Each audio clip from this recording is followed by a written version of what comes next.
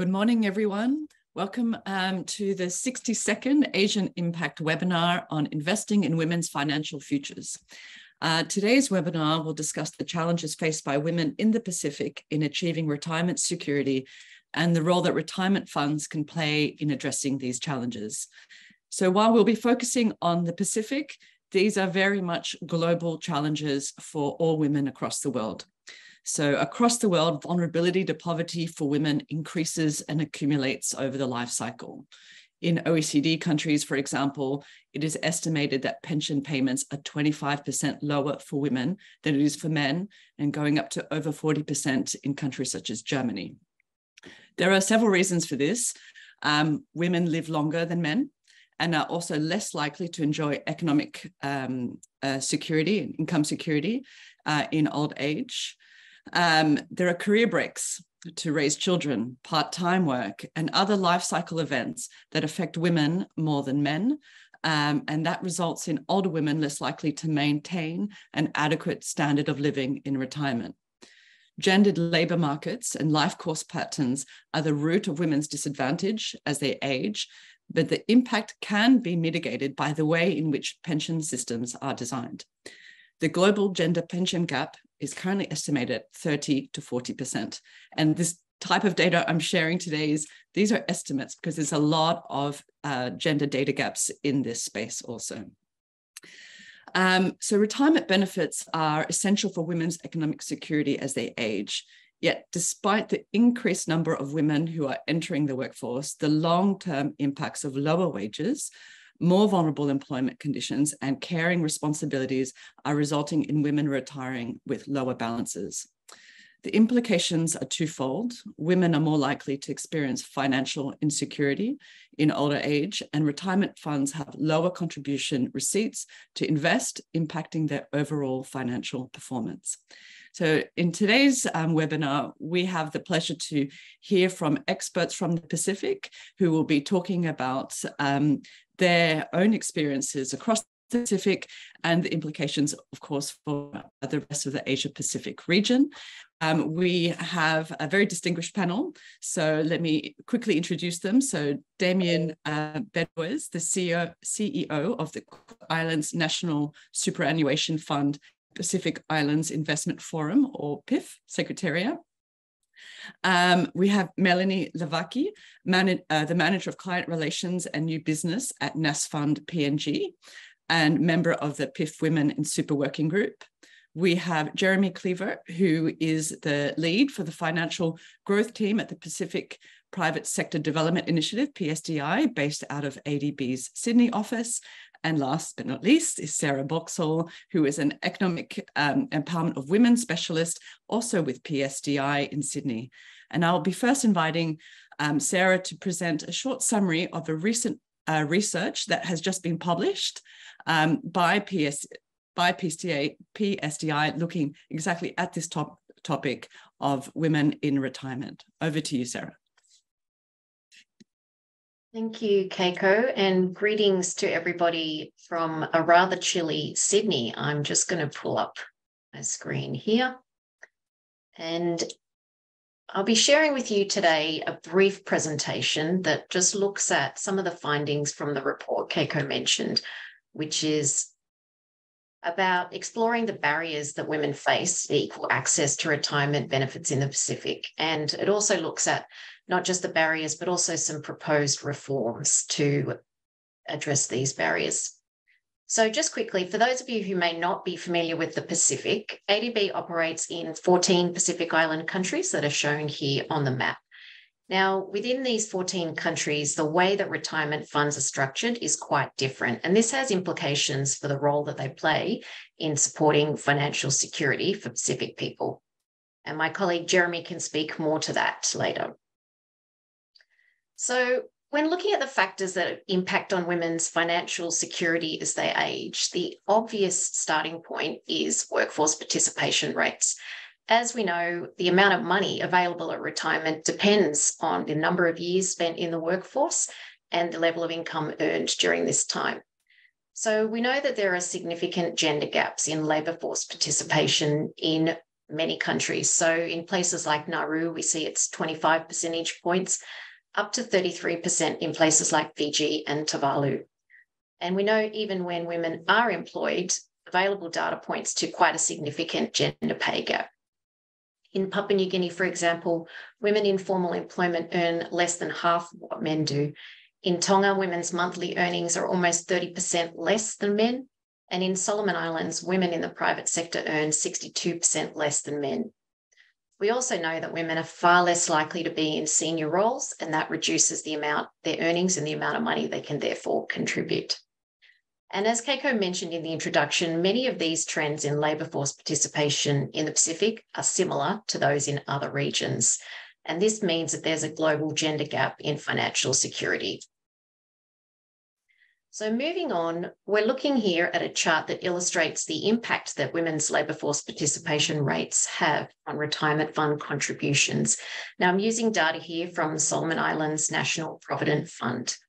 So what we know from this experience of the Solomon Island Provident Fund is when we look at the membership at age 21 to 25, so first entering the workforce, women comprise about 45% of the membership. And then once we get to the age group 36 to 40, that membership has really changed and it's fallen to just under 30% for women. Now, the gap in membership combined with lower contributions results in a really significant gap in the fund value for men and women. When you're looking at the retirement age of 55 in Solomon Islands, the total value of women's contributions are just over 57 million Solomon dollars, and men in the same age group, it's almost $170 million. Now, these trends clearly have an impact on individual women, but they also mean that retirement funds aren't getting the full contributions that they could be getting, which has an impact on their investment funds. So the lower rates of membership and contributions mean that women have lower balances at retirement. And this is compounded by the fact that in most places in the world, and including in the Pacific, women live longer than men. What I have here is a chart that shows the retirement age, compulsory retirement age, that's in blue, male life expectancy in orange, and female life expectancy in grey for the 14 Pacific countries that ADB operates in. And you can see that in some countries such as Cook Islands and Palau and Samoa, women can expect to live much longer than men and well past retirement age. So the combination of lower balances and longer life expectancy really puts women at risk of financial insecurity in older age. And as Keiko also noted in the introduction, reliable statistics and sex disaggregated statistics aren't in plentiful supply in the Pacific. So we don't really have any data on financial security. So what I'm sharing here is some other data that I think can provide some insights into the financial security for Pacific Islanders as they age. So this chart here shows informal employment rates for both men and women across 5 Pacific countries. Now, what you can see here, if you can see this clearly, is from the third column, which is 55 to 64, and the fourth column, 65 years plus, we can see that there's actually a significant increase in the informal employment rate for both men and women. Now, what this data suggests is that people don't have sufficient funds for their retirement. And with limited government pension schemes in the Pacific, people are actually being forced back into informal employment to earn an income to survive. Now, this is bad for both men and women, but as you'll see, this trend is more pronounced for women. So in the Pacific, a lack of adequate savings for retirement is actually common for both men and women. But through this study, we identified that there are actually additional barriers that women face in terms of participating in and benefiting equally from retirement funds. So the report actually categorized these in 3 ways. There's regulatory impediments, organizational policy and practice, and women's economic participation. Now, I've already touched on the barriers relating to women's economic participation.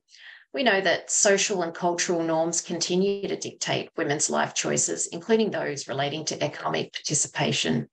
The burden of caring responsibilities, combined with lower levels of financial literacy and quite high rates of gender-based violence, are all barriers to women's opportunity to earn an income and therefore contribute to retirement schemes. The report also includes analysis of the legal and regulatory framework for retirement in each of the country, but it does identify a few common regulatory impediments. Many of the funds only cover formal employment, and there are some restrictions on voluntary contributions for those that are either self-employed or operating in the informal economy. And we know this reduces the ability of women to join retirement schemes as they're overrepresented in the informal economy. In some countries, we also see that small businesses are exempt from making contributions on behalf of their employees. And we know again that many of these employees are women. And finally, the funds themselves have some policies and practices that are barriers to women's retirement benefits, including in many cases a lack of sex disaggregated data, limited outreach to women as potential members, and an overall lack of commitment to gender equality within the organisation. So the report then goes on to propose 14 priorities for reform in 3 categories. So those relating to policy and regulatory reform, organisational reform, and outreach, awareness and training. So some of the proposed reforms include legislative changes to remove some of these provisions that indirectly discriminate against women, such as things like minimum thresholds for voluntary contributions. Also need to see some clarification around the legislation relating to the access to partner benefits in the case of death, divorce, same-sex or de facto relationships. In many cases, the legislation here is not clear, and we also know that sometimes customary law can actually supersede what's in formal legislation. Other suggested reforms are things like consideration of options to increase women's balances, such as joint retirement accounts for couples, or facilitating payments by other family members, including those living overseas, as there's a pretty significant diaspora of Pacific Islanders around the world. We also encourage the collection and analysis of sex disaggregated data to inform organisational policy and practice in the interest of women as staff and as members.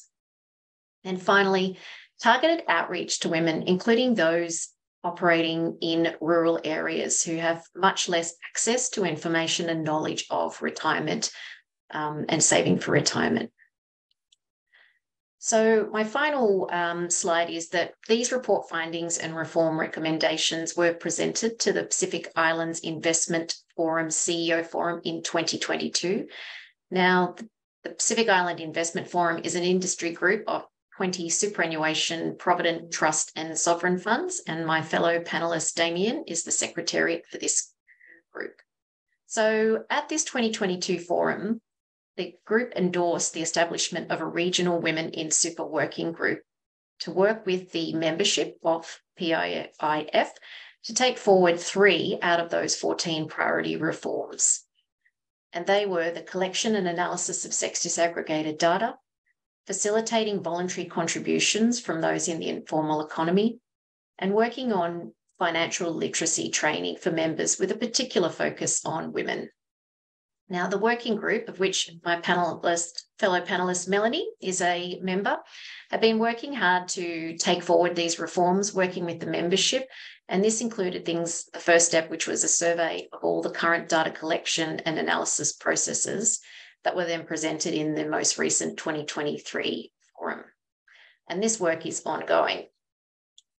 So for those that are interested, the full report can be found on PSDI's website. And I'll say thank you and hand back to Keiko. Thanks so much, Sarah, for sharing some of the high-level recommendations and results of your report. I've had the pleasure to read it myself, and I really appreciate the concrete kind of policy steps, which I hope will be able to be taken forward. And I think it's really wonderful to hear that one of the working groups of the Pacific Islands Investment Forum is a Women in Super. So my first question actually for the panel, that now we're going to move to that kind of moderated panel part of today's webinar, is for Damien. So why do you think that, why did PIF identify women in super as a priority? And how do you see this kind of having crossover, spillover benefits for regional retirement funds? Thanks, Keiko. That's a really good question. We were actually, this came up as part of a look across the funds at our ESG program, environment, social and governance.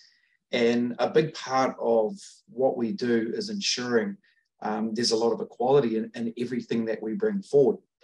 So when we started looking at the equality, we had noticed across, globally across a number of areas, particularly in developing countries, the gaps in the identification that there were issues around women and retirement outcomes. So we actually first attended a presentation through the Australian Institute of Superannuation Trustees. And it was through that organisation that we found that they had a particular program that was addressing the needs in Australia. And for that demographic, we didn't necessarily align with that demographic. So when we came together as the CEO Forum, what we wanted to do was to understand what the issues were across our membership. And of course, in the Pacific, we're very diverse and we're very, very well spread out. So what we have and what we've identified is that the issues are very different from the east to the west and the north. So bringing together a woman in super group was the best way for us to bring to the table and understand what the issue was. For us, we needed to understand, is there an issue? What is the issue? What is the gap? So that was our driver to establish Women in Super. Thanks so much, Damien.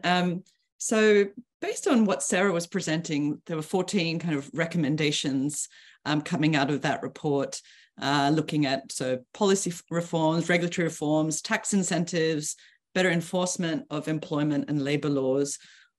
What do you think are the kind of the interventions that are the most promising and why?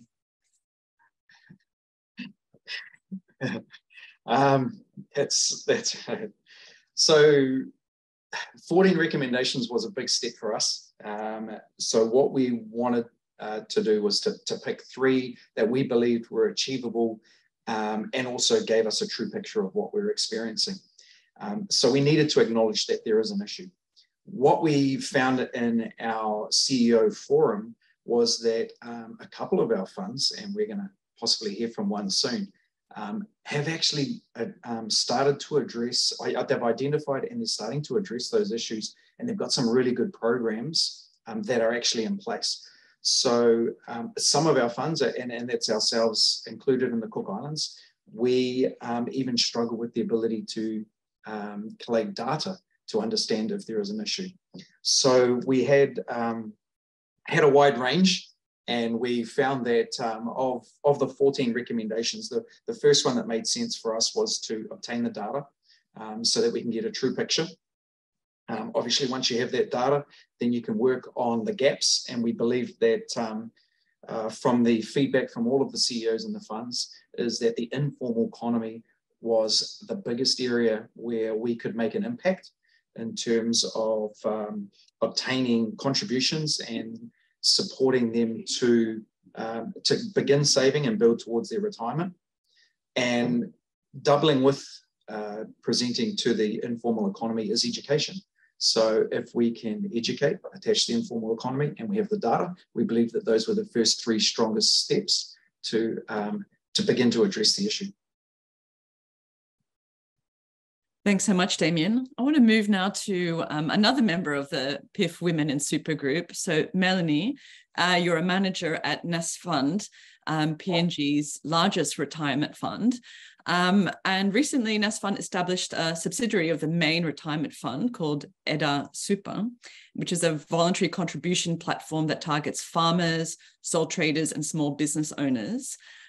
What prompted Nasfund to establish Eda Super, and how has it performed so far in terms of number of members and value of the contributions?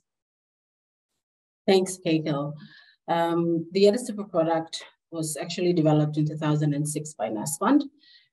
Over time, we've had about 55,000 members across Papua New Guinea, and we've seen the reach mostly in Port Moresby being the main center. However, there has been much on take in outside centers from Port Moresby. So the majority of Papua New Guineans, and the reason that the product was created, firstly, was to address and capture individuals that were not inside the formal sector. Current laws in Papua New Guinea insist that if you are a formal employee of a registered company that has 15 or more individuals, then you must contribute to a superannuation fund. However, it forgets the individuals who are not captured inside this, this description. And that makes up most of our economy, small farmers, small to medium enterprises, SME owners, etc.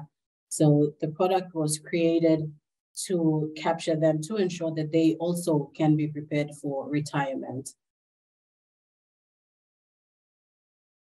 Thanks so much, Melanie. And now that Nasfund has this dedicated fund that can facilitate voluntary contributions, what do you see as the challenges facing women in PNG in preparing for a secure retirement? Yeah, so from what Sarah and Damien mentioned previously, in terms of Nasfund, we do a lot of engagements outside in the informal and also formal spaces. But when I say informal, we go out to villages, we visit small towns, talking to them about Nasfund products and how they can save for retirement. At Super specifically, we have seen the uptake is more long-lasting when it's facilitated through a third party, because the current model would be an individual is required to make an individual contribution or can make an individual contribution to their superannuation account. However, due to the limited amount of banking resources available within country, that activity of going or having to travel to the nearest bank to make a deposit, come back to a Nasfund office, remit the receipt, so to speak, and then have those contributions updated is one of the issues that we've identified that members, male and female, and most specifically females, having to move away from their daily activities to go and do that is one of the issues, or one of the reasons that the uptake has been quite slow. But we do now employ avenues where they can do remote contributions. So we have like a mobile wallet. We've partnered with a local firm that can allow for contributions to be remitted via your mobile phone. We've also gone on board with another local bank called My Bank that can do contributions, and they're focused in the informal sector. So really tapping into established platforms out there to make sure that continuous contribution comes in is 50% the work. The other 50% is the constant communication and education we insist to share with our members or prospective members.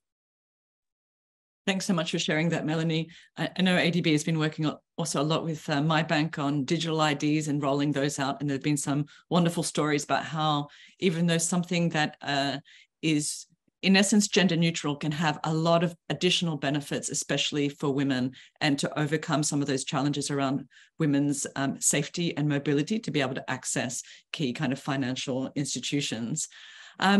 I just wanted to kind of now move to Jeremy Cleaver from our Sydney office at ADB.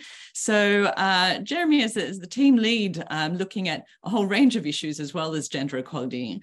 I'd love to hear from you about what you see as the key risks, if any, to financial sustainability of retirement funds in pursuing women, including those in the informal economy, which we've heard from our first two panelists as being kind of one of the key gendered challenges in the Pacific, but have to highlight across Asia and the Pacific. I think women represent 60 to 80% of the informal economy. Yeah, what is the kind of target market given high administrative costs and relatively low balances? Over to you, Jeremy. Thanks, Keiko. Maybe let me make a couple of comments to begin with to illustrate the kind of lay of the land in the Pacific for those who may be less familiar.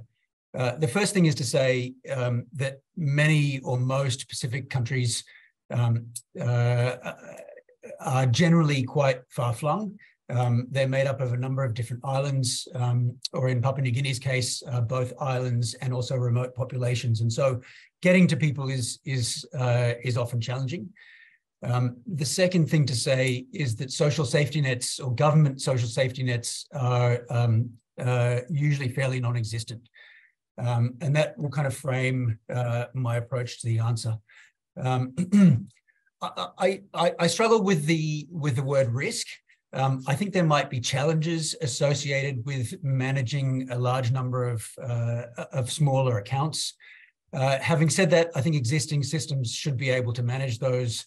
And the other thing to note is that contribution levels in the Pacific tend to be generally high. So in many countries,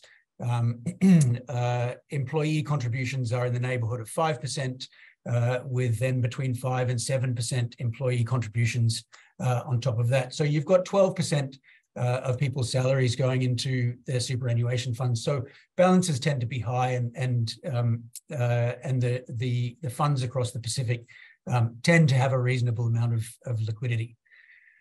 So I think there are challenges associated with the cost of managing, cost and time of managing those smaller accounts. But I'd like to contrast that against the opportunities that then presents.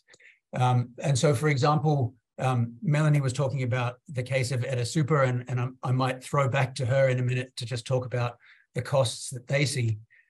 But in the Solomon Islands, for example, back in 2018, 2019, they set up a product called USave, which it's targeted at the informal economy. And it allows those in the informal economy to open two accounts. One is a retirement account, and another is a quasi-savings account, which they can withdraw from a few times a year for particular expenses like school fees or medical expenses, etc. And in the intervening 4 years, they now have 37,000 members in USave, with total savings of 68 million Solomon dollars, which is 12 million US dollars. May seem like a small amount, but for small Pacific Island countries, that's actually a very significant amount. I would say that 53% of those members, more than 53% of those members are women in the informal product, and about 52% of the savings are from women savers in those products. So if we come back to the question of social safety nets that I touched on a bit earlier, because governments aren't able to provide those, it often falls to the superannuation funds or the provident funds to distribute money when countries see natural disasters or COVID, for example, etc. And there is a real balance between trying to make sure that the population is well looked after, and also making sure that they have a reasonable pool for retirement. And so that's a challenge which we look at constantly with funds across the Pacific. How do you manage both of those challenges? How do you make sure that people have enough to retire on, but also that they have enough to look after themselves? And so actually the outcomes from these products in the Solomon Islands and Papua New Guinea and elsewhere are really excellent, and from my perspective really outweigh any challenges or risks associated with managing the accounts. Thanks. Thanks, Jeremy. Those were really great points, and also remind me of some of the experiences we had during COVID as part of ADB's kind of COVID response in the Pacific. There was kind of a look at retirement funds in some of the countries, I believe. And one of the challenges was getting sex disaggregated data, which was a point that Jeremy kind of mentioned. And I wanted to, just before going to Sarah, I wanted to go back to Melanie about the question about administration costs that Jeremy just brought up. And did you have any thoughts about that from your experience with Edda Super? Yes, thank you. We have seen quite a significant cost compared to maintaining the Edda Super initiatives that go up, because like we mentioned, or like I mentioned earlier, the likelihood of one individual contributing or continuing to contribute over time is not promised. mainly because it's a voluntary option to do that. So we try as much as possible to limit the hurdles that an individual has to get over in order to come in and do a contribution for us. Hence the initiatives like the mobile wallet and my bank engagements that we've gone out to do. And also a working model that we have is to go through a third party. So if an entity is coming in, for example, currently we have our oil palm growers in the outskirts or outside Port Moresby, pardon me, they contribute through a buyer, an established entity that does the remittance on their behalf and sends those contributions not just to us, but also to our Savings and Loan Society. And the members can use the Savings and Loan Society for short-term needs, while Nasfund is for their superannuation or for when they retire.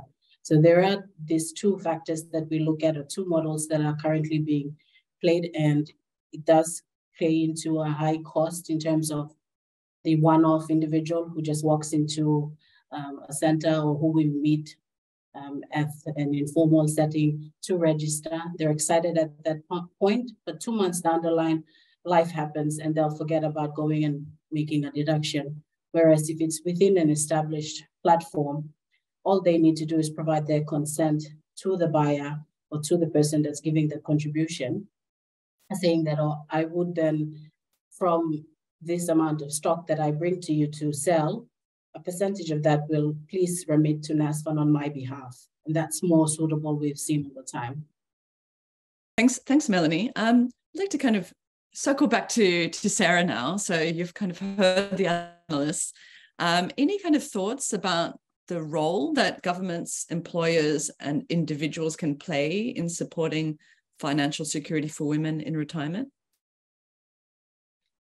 Sure. I'd actually first like to commend the leadership of the Pacific Islands Investment Forum on this issue and members like Nasfund, because we've touched on how small the Pacific is, but I think some of these funds only have a handful of staff.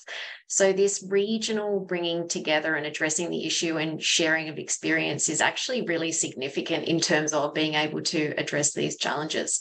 So I just wanted to first give a shout out there because I think it's a great example of regional cooperation.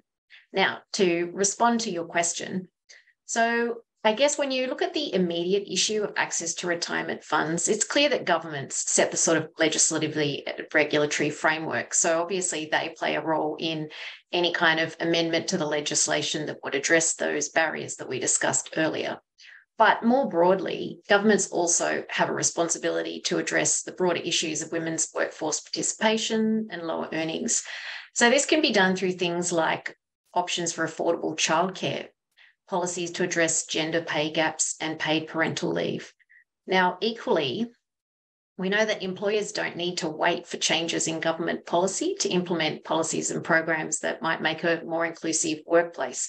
And this is things such as equal pay for equal work, flexible work arrangements. And I'd also like to give a shout out to a recent example from Nasfund, where they announced that they'll continue to pay superannuation payments to employees that are on unpaid maternity leave. So that's a great example of the private sector and employers just doing what they know is right and is going to benefit their staff.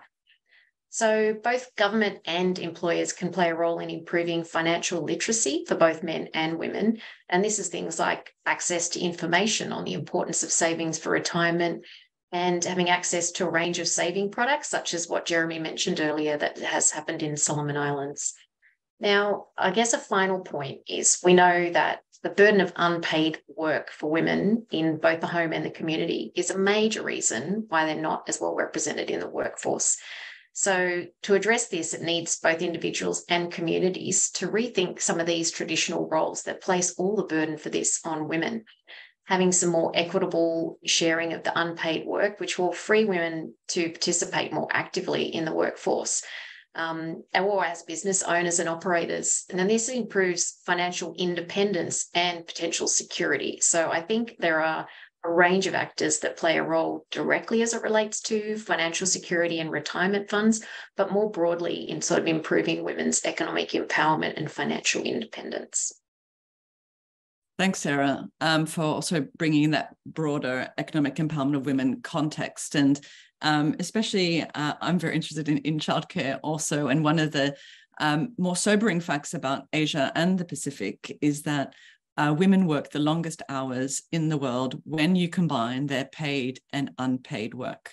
So, but when you then look at their kind of key kind of financial data about poverty levels and some of the discussions that we've had today about their work in the informal economy, a lot of it kind of draws down to the fact that these unpaid care work responsibilities are a real almost physical barrier for them to enjoy economic empowerment. Policies, and there are good policies to be able to overcome that. And it was really nice to hear about continued superannuation payments during maternity leave, which in many countries, both OECD and other developing economies, doesn't actually exist. And so those kind of gender pension gaps are really exacerbated by women's caring roles within the household. So we've already started getting some really interesting questions from our online participants. There was one question that I wanted to address. I think someone was asking about life expectancy. So it's a good question. When you look at the report, and I think it's also in Sarah's presentation, that you see that there is women are living longer than men. This is not something biological. A lot of these are different social factors. And if you were to look at this data over time, maybe 50 years ago in many countries, men were living longer than women. So there's a range of factors. So it's not that women are physically stronger than men, though there is a slighter chance, I think from memory, something like 1.1, the birth ratio favors girls, but that can change then after birth. So just to answer that question, in some countries, the life expectancy is not as favorable to women as men. And I think South Asia still, there is some gender gaps there. So I'm just looking at the different questions here. And one of the questions was about sex disaggregated data, which has come up quite a bit also.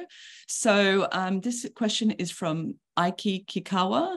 So if there's a lack of sex disaggregated data, what are the possible actions to address this? And is the effort to collect data sufficient, or do we need to collect new data? I feel like this question can apply to all of the panelists. So whoever puts up their hand first. Go ahead, Jeremy.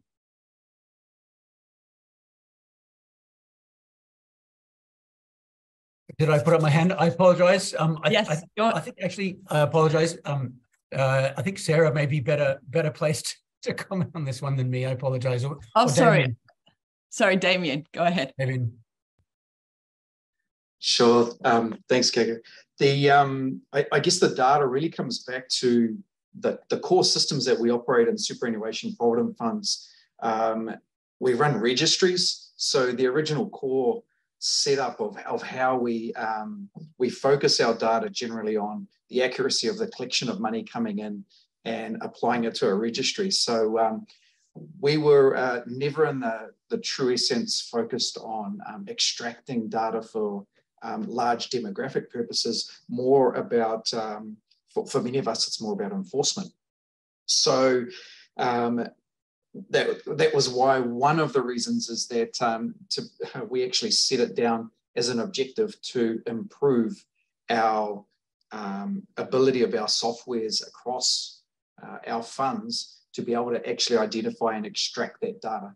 So for us here, for instance, in the Cook Islands, it's involving actually a whole new system that we're actually implementing and bringing in. And that will also enhance the data that we can do so we can drill down into it. So technology is a key. Historical platforms have given us limitations. So I think what we'll see is across the Pacific and our funds, as we progress, the data will improve. We'll be able to drill down and be a lot more accurate in terms of that. So yeah, that's the reason why, and that's a big reason why it's one of our key three objectives. Thanks, Damien. Now we have a question from Eric. So many Pacific Island countries, though not all, have significant remittance inflows. Are there any successful examples of enabling overseas remitters to pay directly into a superannuation fund account of the recipient?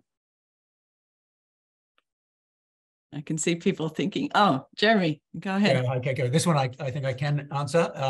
I think the answer is not specifically. There are certainly many funds that allow voluntary contributions beyond the 12% mandatory contributions in general.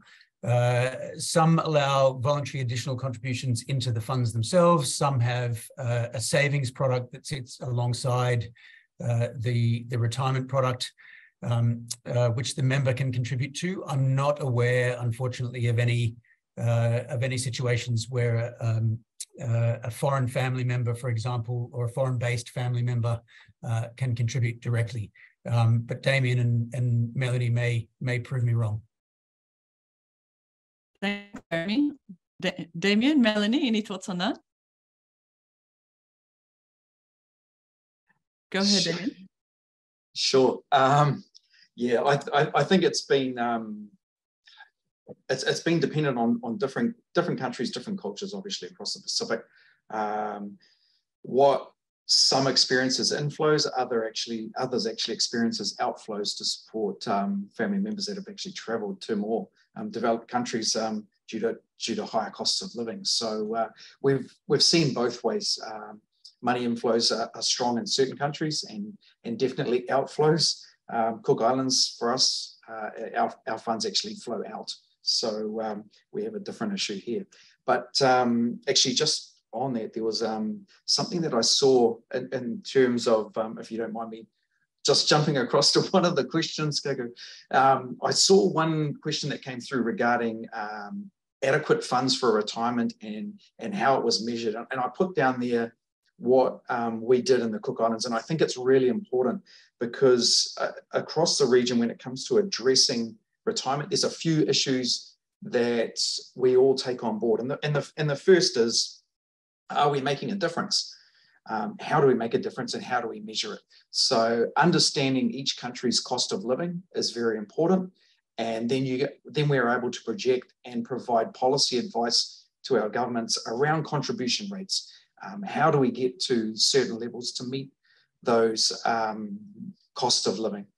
The second, I guess the flip side of that is also around exiting options and policy around that. What we do is we across the Pacific, we have a lot of funds that save all the way through to retirement and then they cash out. So there is no security in retirement. The cash, once it leaves the fund, is injected into that family, into that community. And more often than not, in our experiences, the funds are spent within the first year. So it's moving forward to a policy that provides a balance of perhaps some cash and a pension to provide that income security. So our roles are going to be more about supporting security rather than actually providing that security, because there's so many different policies in place and so many different ways to cut it, that the best thing we can do is to find our niche and support them with an income in retirement to support that, to help them meet their cost of living. And I think that's where we're going to see a lot of policy driving. And this is where this data is very crucial. We can understand the gaps between incomes, wages, and cost of living. And that's where we're going to find some policy changes to be able to drive these the things like contribution rates, exits, and I saw the other question, matrimonial property. It's got to be split 50-50, got to get that all balanced out. So we have that in place here as well. Thanks, Damien. I'm actually really struck by how progressive some of these policies are. And one of the questions is around basically what's the context in other countries. There's what's happening in South Asia or other countries across our region. And I was wondering if any of you would like to kind of perhaps touch on that, any experience that you've had of interactions with other regions, and perhaps to try to explain how you've gotten to being so progressive like this in the Pacific. Maybe Sarah? Well, I can't really speak on behalf of Pacific Islanders. I would just note that. But I do think, it is surprising to look at this and to see, we often don't share enough from the Pacific of what they're doing, because I think sometimes having a small population can actually be an advantage, because you have the opportunity to actually put in place policies and processes that reach the whole population. So I think, certainly I live in Australia, and so I often compare the experience of what we have. There's plenty of debate and discussion in Australia about superannuation, and again, research that shows a huge financial gap between women's superannuation and men's superannuation in Australia that addresses the same issues. And I think to your point earlier, the case of Nasfund paying superannuation for employees while they're on maternity leave, I mean, we don't have that in Australia.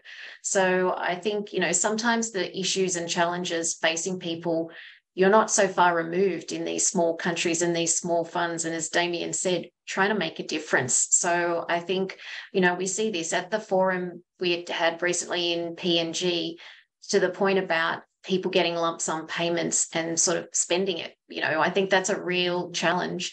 And one of the other members shared a great example of the financial literacy training they do with members that tackles this precise issue. Don't get your money and blow it all within 2 years, even if you think you're investing in a good business that will earn you income over time. How do you make sure that when you take this money that you use it effectively? So I think it's the connection, and Damien and Melanie might, beg to differ, but I think it's the direct connection with your members. And I think Damien actually was telling me when we saw recently that people will come up to you when you're out in public and actually ask you questions and things. So it's quite hard to get away from, your clients and your beneficiaries. So I think that really helps to make the processes and policies more progressive than what we might see in countries where there's a greater distance between those. Thanks, Sarah. Melanie, did you have any thoughts about that? And I also had, in addition to that, it was also kind of a question that that Damien answered before around kind of household assets, family, and regulations around that, and how to protect women. And it's in the report too, about women post-divorce as well as widows. Maybe you could share some of your experiences from Nasfund on that. Thank you. For post-divorce, we don't necessarily have any product specifically for that. The legislation only allows for individual account owners to have access, or if someone has passed on, then their nominated beneficiaries are the only ones entitled to access that superannuation saving.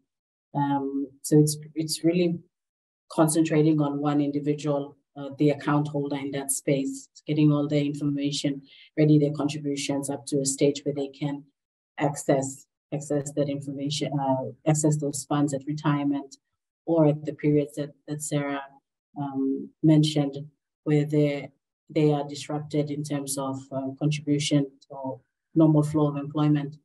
To add on to what Sarah was talking about in terms of from our perspective in Papua New Guinea, the other key thing that, like how we have with Damien saying, people will come up and ask you about their super at any place or time, regardless of if you are in the benefit payment section or you're an admin driver. It's mainly, I've seen, because in terms of the assets that we have for individual Papua New Guineans, super is the main asset that you would have. There's really nothing else. We don't have government assistance or a structured government assistance in terms of funding when you leave employment. If you have emergency insurance, is not as big as it is in Western countries. So super is your golden egg when you need it. So we allow access for when members need their superannuation on medical grounds. If a member passes on, then their beneficiaries can access it. And of course, at retirement. Those are also the factors that make it more at the top of the head of the member or a normal citizen when it comes to asking about what are you doing with my money, where are you using it, and when can I access it?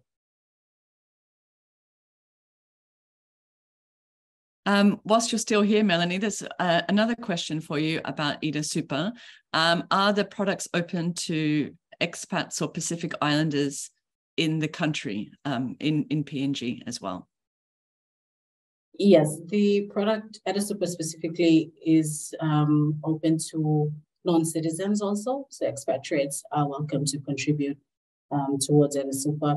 Similar deductions done. We need your receipts in order to make the allocations, but the benefits that a compulsory contributor would have access to are also enjoyed by an Ida Super member or voluntary contribution member.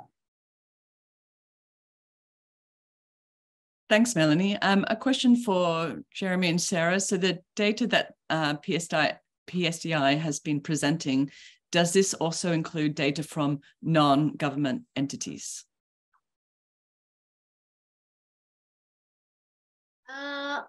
I'm not entirely sure I understand the question. So the data that we presented in the report is drawn from a range of sources, including national census data when we're looking at things like life expectancy, income and things. So I guess I would say it relates specifically to information we have, data from the retirement funds themselves and probably government sources. So, I mean, there are definitely other data sources that we could and should be looking at. And this will be part of the work of the Women in Super working group as we move forward to kind of unpack some of these issues and address them. And engagement with non-government entities, I think, is also something that we see as being important, because those civil society groups, I think, are a really important way of reaching some of these people. And I'm actually going to throw to Melanie on this, because I think Nasfund has a great example of working with non-government entities, if you don't mind, Mel. Non-government entities. Yes. Sorry. Could you say that again? So the work that Nasfund is doing with the MOUs you're setting up with women's groups and things to get out there to the rural women. Yes, thank you for that. Yeah, we have a number of memorandums of understanding. One of the main ones was with the Center for Excellence in Financial Inclusion. It's a subdivision of regulator, the central bank, and they came in, trained about 19 of our staff to enable us to go out and give financial literacy training to our members, current and prospective, across Papua New Guinea. The other MOUs that we've embarked on are with the coffee industries. So as mentioned, non-government organizations that also have access or have a group of members who are generating income. But most of these members walk around, or potential members walk around with cash. There's nowhere to bank. And when there is a shortage or when season's off, they don't have anything else to keep them going for a certain period. That's where Nasfund's Ida Super product comes in. And we capture those within the MOUs to make sure that while you have sufficient income, you should be thinking about retirement. And this is the financial literacy that we're providing to show you the basics, budgets and savings. How can you hold a budget? What are the purpose of savings? And of course, the products that Nasfund has to support that throughout. So there's a lot of engagement that we do with NGOs and also government institutions to ensure that the net is captured across or spread across the country. But thanks for raising that, Sarah. Thanks, Melanie. That seems like a really important component of any of the work, is making sure that the awareness is there about the importance of saving for a financially secure future. We're almost at the end of our webinar, and I think we could have had a lot more questions. And I think a lot of the questions that we have also are, it's been so great to hear about the Pacific, but it would be great to also learn more across the Asia and Pacific region. So it's almost like we need to have another webinar on this really important question about retirement funds, pensions, and how they impact the later stages of the life cycle for women as well as for men. And I wanted to, now that we've spent an hour talking about this, I wanted to kind of go back to all the panelists and just some kind of final thoughts, maybe next steps, what you see as kind of priority areas for the Pacific and beyond. I'll start with Damien. Thanks, Keiko. I guess for us, the next steps is to drive home the completion of the 3 objectives. Our Women in Super Working Group and the feedback we've had and the support, in particular from funds like Nasfund, Solomon Islands, Fiji, who have come out with some really amazing programs and shared that with the other 17 and 18 members across the region, are helping us move forward very quickly. Once we nail down the data and we identify those gaps and start closing them, the real challenge for us is going to be implementing policy. And the policy really needs to be around converting cash payments to pension payments to ensure that we at least secure that long-term regular income to our women in super. Thanks, Damien. Melanie? Thank you. I think for Nasfund, from our end, is an encouragement to development partners or project partners that are coming on board to in Papua New Guinea already here established. One of the main requirements we believe is ensuring that your employees, the citizens that are going to be doing your work, should have a superannuation account. That should be part of your checks when you're trying to issue a grant or engaging work from local contractors. They should come with a pre-existing condition that they have superannuation account to ensure that that's covered, mainly because current legislation is not spread across or forces everyone to be on superannuation.